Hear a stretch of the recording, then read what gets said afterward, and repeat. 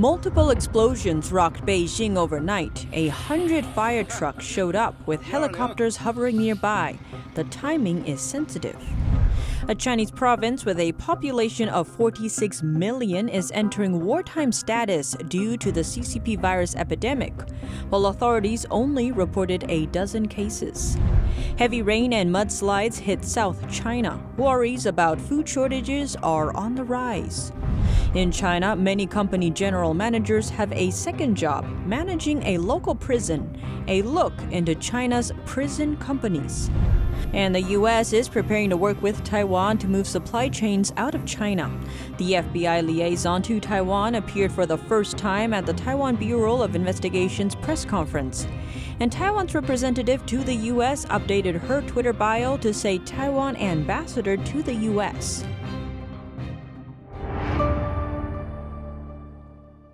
Welcome to China in Focus. I'm Tiffany Meyer. Now to China's southwest. Authorities in Yunnan province on Saturday announced wartime status for the area.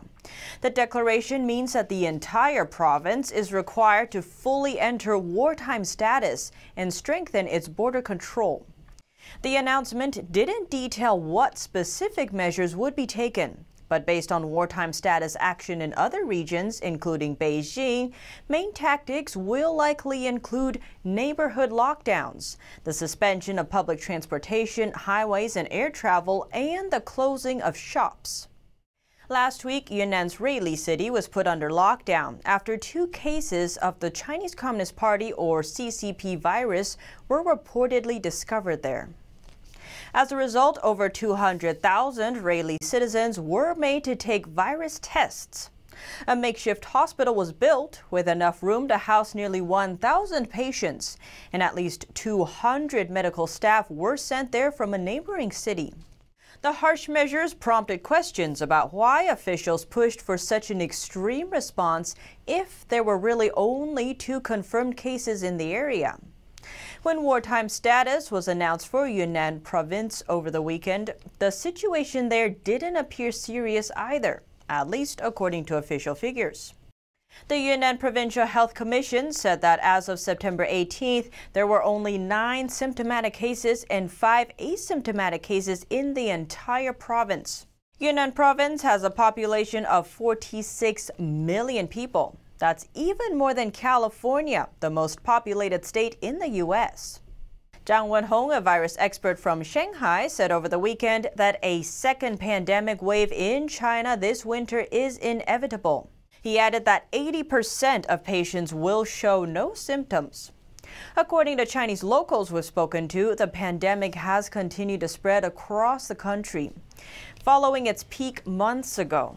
That's despite state-run media reports and official numbers, which claim the country has seen few to no cases in recent months. Now we take a look at the flooding in China. The situation is getting much better than months ago, but in some areas it is still serious due to heavy rain not seen in decades. In the southwestern province of Guizhou, many areas suffered from heavy rain and mudslides in recent days. A parking lot collapsed. 3 cars had already washed away and 3 cars were still standing there, stuck on the crumbling earth beneath them. Houses submerged in water, roads turning into rivers. A car is seen drifting on the surface of the river.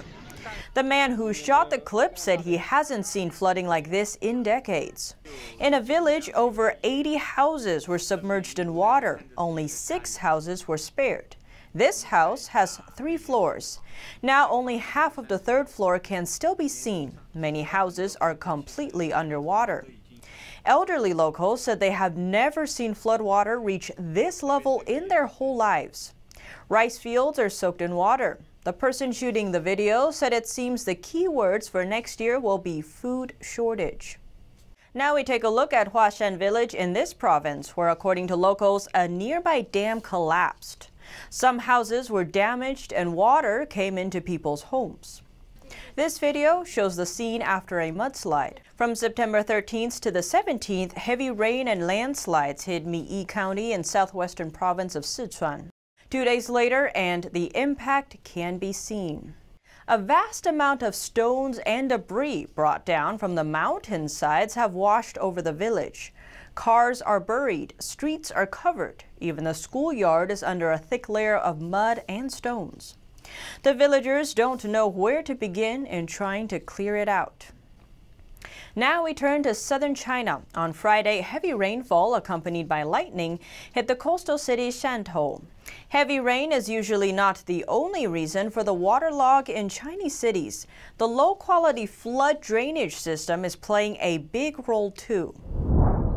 Now to Beijing, where multiple explosions rocked two of the city's districts in the middle of the night. The blast struck just before midnight on Friday at the junction of the Sunyi and Tongzhou districts.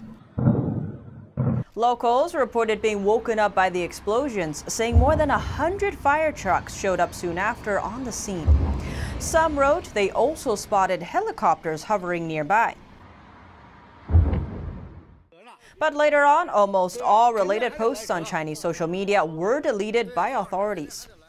The next day, 12 hours after the blasts, local authorities claimed the accident was caused by gas tanks stored in the warehouse. They also emphasized that there were no casualties. But the sensitive timing of the incident triggered speculation online. October 1st is National Day in China. It marks the anniversary of when the Chinese Communist Party built up its regime 71 years ago. Now we take a look at China's financial sector. In China, officials refer to anything that could reflect poorly on the regime's reputation as having negative energy. As such, it's rare for authorities to allow local media reports about negative incidents, including bank runs. But on Friday, the answer to one journalist's question indirectly confirmed that bank runs did happen. Addressing the Consumer Protection Bureau of China Banking and the Insurance Regulatory Commission, a journalist mentioned rumors that bank runs had been happening in some areas since last year. The reporter asked the agencies to comment on the issue. In their answer, officials blamed the problems on bank customers' lack of financial knowledge and accused them of blindly following rumors. They even went as far to attribute it to the customers' advanced ages, implying that they are too old to act rationally. Officials called the bank runs unnecessary. Due to the Chinese regime's lack of transparency, we could only obtain information about 5 bank runs so far this year. Contrary to authorities' claims, there appear to be other reasons behind the bank runs. One bank's stock price recently plummeted. Another bank was reported to have broken the capital chain, and the bank's president went missing. The third bank's non-performing loan rate was reportedly on the rise. The fourth bank was listed as a dishonest institution by a court ruling. Lastly, the president of the fifth bank was put under investigation. The bank's revenue plummeted, and its major shareholders were also officially listed as dishonest persons. After each bank run, some customers were arrested and accused of spreading what authorities called rumors. In China, general managers of some companies have another job running the local prison.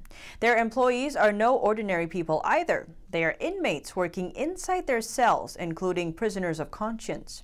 NTD's Juliet Song reports. It's been 4 years since Liu Jiying came to the U.S., but memories of working as a forced laborer in Chinese prisons still flash back from time to time. At the maximum, each person had to wrap 10,000 chopsticks in one day. Those chopsticks would fill up a huge bag. And it's not just chopsticks. She also knitted sweaters and scarves. 50 to 60 hours a week for 7 years, up until 2009. And Liu said prisoners have to meet their assigned quotas. Some people were very slow when knitting sweaters, and they had to stay up all night finishing up the work. They couldn't go to sleep. For all the work Liu did, she was paid less than $1 per month. She knew the products she made were for export, but it was unclear which country they were for, as the prison was very secretive about it. The prison is very closed. Many things in there were kept secret, and you're not allowed to talk about it. Even eye contact wasn't allowed there, not to mention conversation. Unlike other prisoners, Liu was sentenced for her spiritual belief. She practices Falun Gong, a spiritual meditation practice based on the principles of truthfulness, compassion, and tolerance. The practice was immensely popular in China in the 90s. But in 1999, the regime imposed a strict crackdown and began to brutally persecute it. It's continued for over 2 decades. Inside the prison, even on days when Liu felt very weak, she was still forced to work. For me, it was very hard. I was exhausted. Liu was an element in China's vast prison system. In it, prisoners are used as forced labor to generate profit for the state. That includes prisoners of conscience like members of the Uyghur ethnic group and Falun Gong practitioners. In China, some company heads hold another job, management positions in a local prison. That's because many Chinese prisons have their own companies, and many of them are state-owned. For example, in China's southwest Sichuan, the vice chief of the bureau that oversees Sichuan's prisons is also the general manager of the prison's company. The company, called Sichuan Heqiang, has a range of services, from manufacturing clothing to dealing with real estate. The company has 43 subsidiaries, each belonging to a different prison in Sichuan. But it's not the only province where they're found. A 2019 human rights report found that the legal representatives of over 2/3 of China's prison companies are also the heads of their local prisons or prison bureaus. Under U.S. law, imports made by forced labor are illegal. But it's hard for foreign companies to do their due diligence when there's a lack of transparency. Prison labor is also common in China's supply chain. That's because the law demands that prisoners must work. Adult prisoners are forced to work 8 hours a day. Juliet Song, NTD News. The relatives of 12 Hong Kongers detained in China are demanding information from Chinese authorities. They say they do not know the condition of their family member, nor are they allowed to meet with their lawyer. The families of 12 Hong Kongers detained last month by Chinese authorities are calling for their right to use their own selected lawyers. The 12 were arrested on August 23rd for illegal entry into mainland Chinese waters. They were setting off from Hong Kong in a boat bound for self-ruled Taiwan. All were suspected of being involved in anti-government protests that erupted last year. 10 of the 12 had been charged and were released on bail and not allowed to leave the former British colony. Relatives of some of the detainees held a news conference outside the Hong Kong police headquarters to express their frustration with local authorities. We have a lot of questions at the moment, so we urge Hong Kong police to do a thorough investigation of this case. The relatives asked police to release details of the arrest and whether there were any injuries or casualties. However, up to now, the lawyers appointed by the families have been refused to meet with the detainees. In other words, the conditions of the so-called arrested persons are still known only to the Chinese authority. Hong Kong leader Carrie Lam said the 12 were running away from the law and would have to be dealt with by mainland authorities, but she would provide feasible assistance. Also in Hong Kong, professionals in Hong Kong appear to be losing faith in the city's legal system. A foreign judge serving on Hong Kong's highest court has just resigned. His decision was reportedly due to concerns over the new national security law in Hong Kong recently imposed by Beijing. Veteran Australian judge James Spiegelman is one of the 14 foreign judges on Hong Kong's highest court. Spiegelman told Australia's national broadcaster that he had resigned for reasons related to the content of the national security legislation. He did not elaborate further. Both local and international legal circles have expressed alarm over Beijing's imposition of the security law, many fearing it will erode the former British colony's democratic freedoms. Amid Beijing's efforts to regain control of the region, Western countries have begun to express more and more support for democratic Hong Kong. Recently, the US and UK have both taken new actions, clearly expressing their distrust of the Chinese regime. The U.S. government last week urged citizens to reconsider travel to China, including to Hong Kong. The notice cited both the CCP-virus concerns and what was referred to as arbitrary enforcement of local laws. The notice also added that Beijing unilaterally and arbitrarily exercises police and security power in Hong Kong. Likewise, the UK also issued a travel advisory for China last week, warning that Britons who travel there may be at risk of arbitrary detention.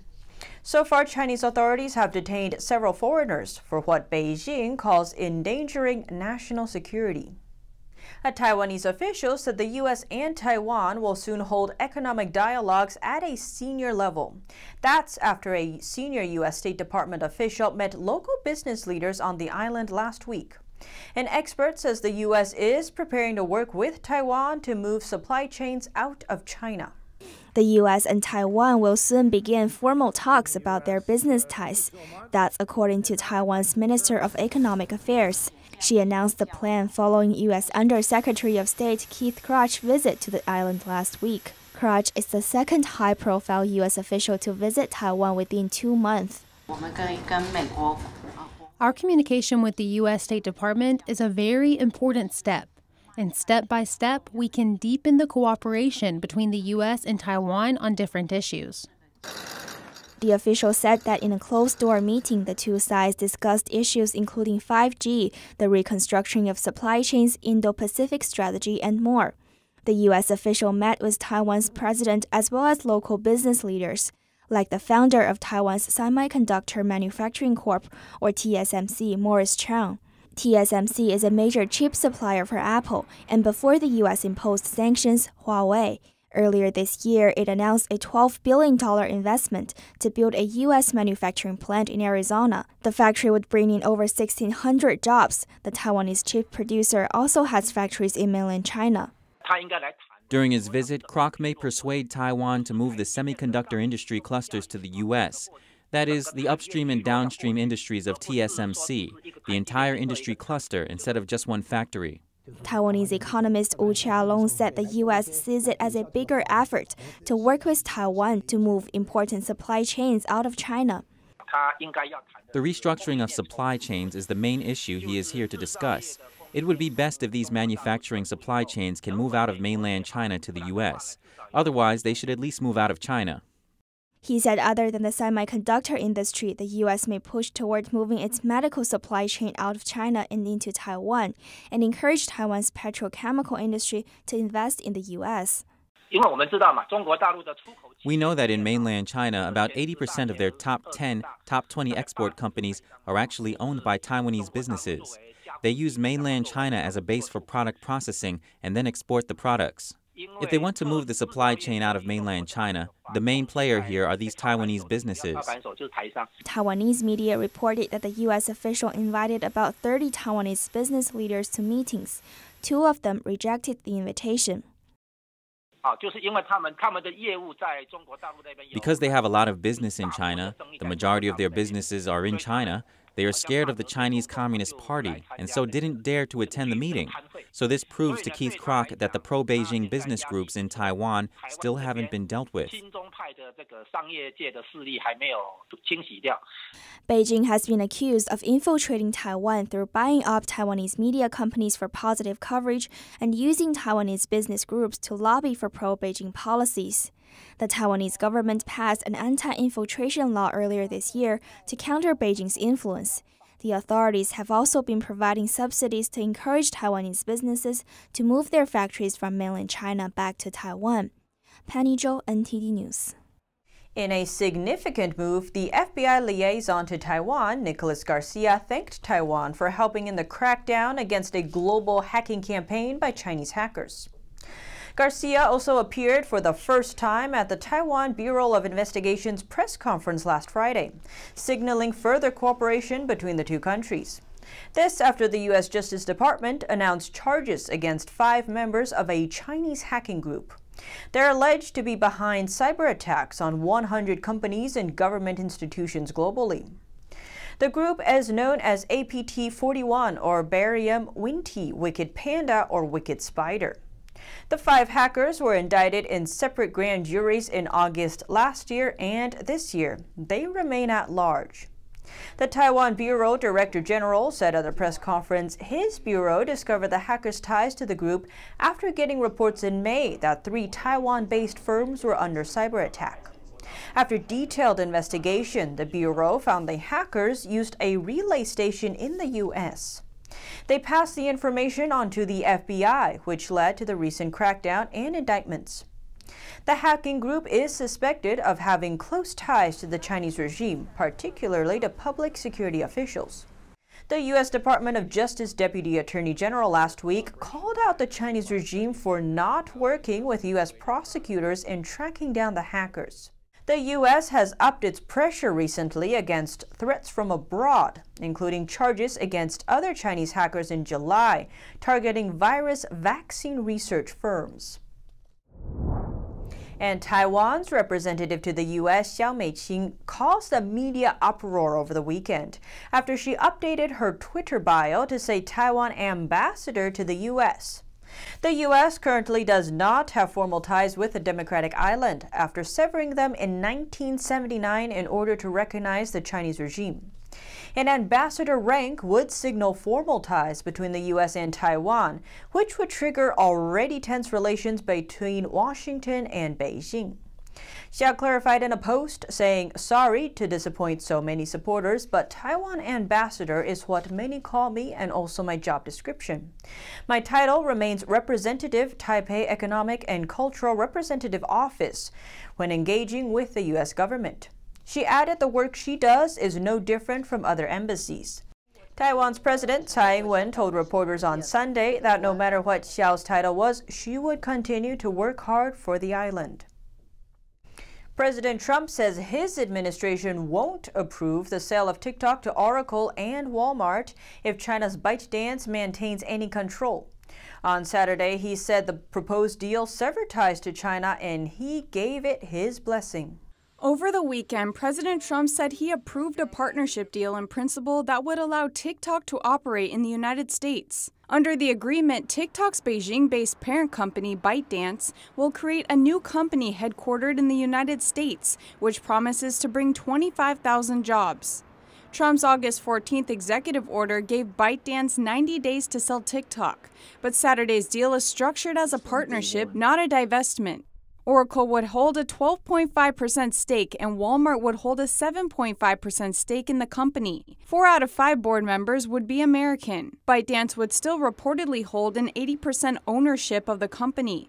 But given that American investors own about 40% of ByteDance, an unnamed source told Reuters it could be described as majority American owned. The Committee on Foreign Investment in the United States is to review any deal before it can go through. Last week, the Commerce Department banned U.S. app stores from carrying TikTok starting Sunday. But because the president initially approved the deal, they postponed the start date until this coming Sunday. A judge in San Francisco is blocking President Trump's ban on WeChat downloads for now. On Sunday, the federal judge temporarily blocked Trump's executive order to shut down the app. The Commerce Department had issued restrictions against both TikTok and WeChat, citing national security concerns. The Justice Department argued that WeChat users could switch to other apps or platforms, but the judge said the ban represents a violation of free speech, and the Trump administration didn't provide enough evidence to address national security concerns. The judge said there are other ways to complete such a ban, like barring WeChat from government devices. The Chinese Communist Party has launched a system to sanction foreign companies deemed harmful to Chinese interests. China's Commerce Ministry says it will target foreign firms that endanger China's sovereignty and security. NTD's Patrick Hayden spoke with a Chinese finance expert to see what's behind the move. The Chinese regime has issued rules on its proposed unreliable entities list, which enables it to sanction foreign companies. Chinese finance specialist Frank Tianxue says the Chinese Communist Party is trying to show that they're still in control. But if you look at the Chinese list, it's kind of ironic. It's just insane because they really want to do business with America. They want those American companies to either sell their technology to China, or have the production or have the products sold in China. The move comes one day after the US announced it would ban TikTok and WeChat. He thinks that we shouldn't underestimate the scale of what's going on as tensions rise. The Chinese economy is really in trouble, deep water right now. So they need everything. They need the American market, and they need American technology, and they need foreign capital. He says China is also reacting to improving relationships between the US and Taiwan. They notice that the U.S.-Taiwan relationship is really rising fast, escalating fast. He said internally in China there is a lot of pressure between two main factions within the CCP to demonstrate that China is not America's puppy dog. So the move is partly to demonstrate some strength internally in the government and also to the Chinese people. Patrick Hayden, NTD News. And that's all for today's China in Focus. Thanks for watching and see you tomorrow.